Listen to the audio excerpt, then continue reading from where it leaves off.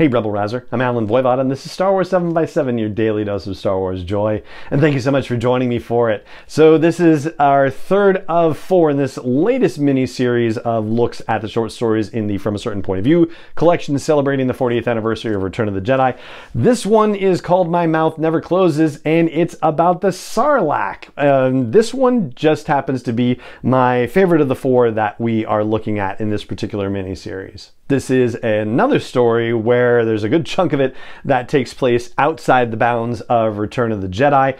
And it basically tells you a lot about Sarlaccs, who actually seem, you know, pretty amazing, all things considered. I mean, I really dislike that beak that they stuck in the special edition. It just gives me the EBGBs.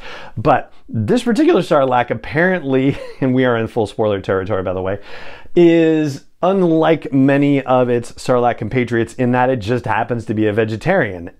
And it was somehow floating in space looking for a place to land and hang out, and came to Tatooine super far in the past, at the time when there were lush forests and, you know, rivers and, you know, water. Like, it was actually a tropical paradise, and leaves would fall off of trees into the Sarlacc's mouth, and that's how it would survive. It would subsist. But then it, you know, took a bit of a nap, apparently a very long one in human reckoning, but maybe not so long for Sarlaccs. And when it woke up, the whole place was an absolutely ruined desert, and we don't necessarily know why that was the case, but the story ends up having kind of environmental themes, basically, and just considering how, you know, a planet can change from something so vibrant to something so desolate. And it's only actually recently that the phenomenon of throwing people into the Sarlacc pit has become a thing. However, the Sarlacc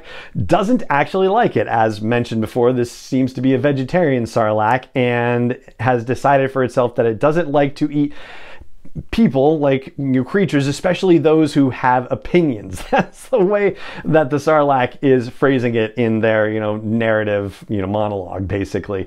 And so, you know, it's also reflecting on how, you know, the clothing and the stuff that they have on them when they're thrown in are also, you know, very difficult to deal with and digest. And even, you know, Boba Fett going in is a particular pain to this poor Sarlacc.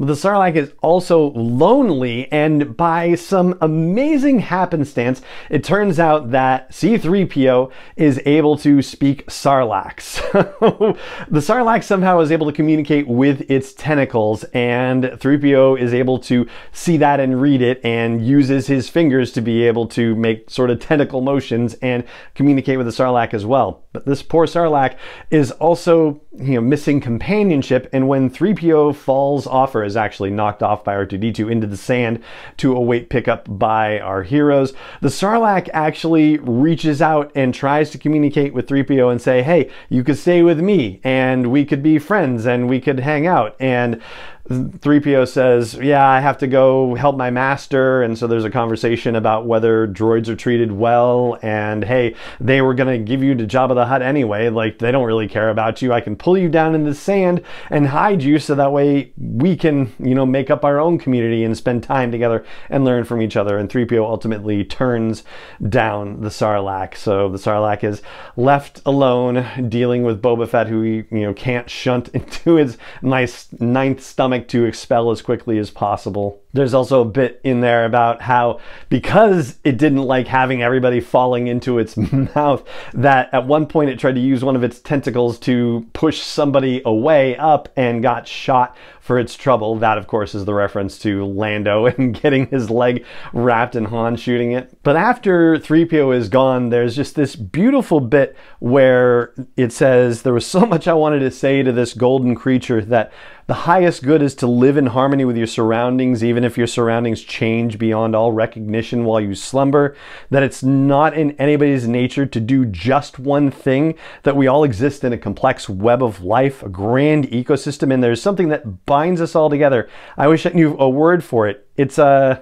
ellipses, force perhaps, or an element, that anytime one person says no to the people who wish to use them, we all become freer, and this is the grand struggle that matters. That was just such a surprising turn, and it was just so beautiful. It was a really unexpected story, and funny and sweet and sad. It was just fantastic. So this one is from Charlie Jane Anders, My Mouth Never Closes, about the Sarlacc pit. This is definitely my favorite of the four that we're talking about in this particular set of stories from the From a Certain Point of View collection. And that is actually going to do it for this episode of the podcast. It just remains for me to say thank you so much for joining me for it, as always. And may the Force be with you, wherever in the world you may be. 7x7 is not endorsed or sponsored yet by Lucasfilm Limited, Disney, or 20th Century Fox, and is intended for entertainment and information purposes only. Star Wars, the Star Wars logo, all names and pictures of Star Wars characters, vehicles, and any other Star Wars related items are registered trademarks and/or copyrights of Lucasfilm Limited, or their respective trademark and copyright holders. May the Force be with them. All original content is copyright by Star Wars 7x7. We hope you love it.